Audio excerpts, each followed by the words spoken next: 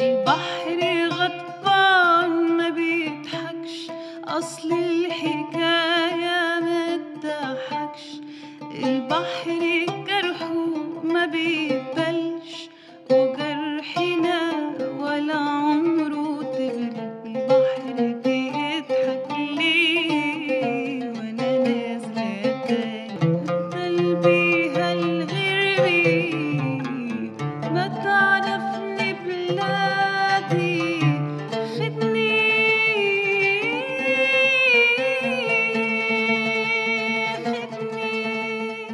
على بلادي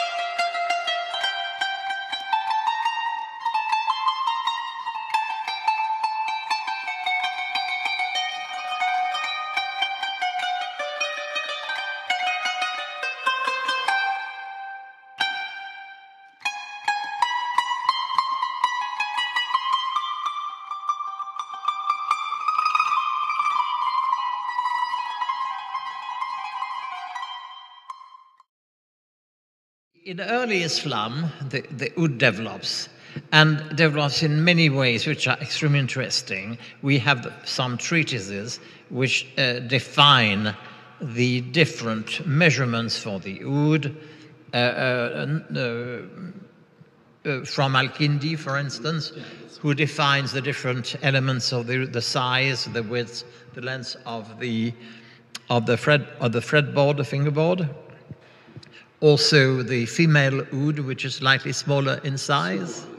And the strings are defined also. Some strings were made of silk, and they had strands of strings wound together in order to make the proper tones which were required on the instrument.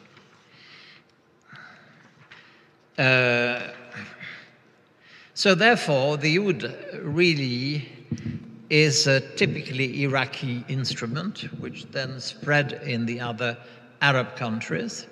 We must remember that before the partition of the Middle East, there was no boundaries in the Arab world. It was the land of the Arabs. And therefore, this was the same country, which was at this time united. So it was easier for this instrument to circulate and to get known throughout.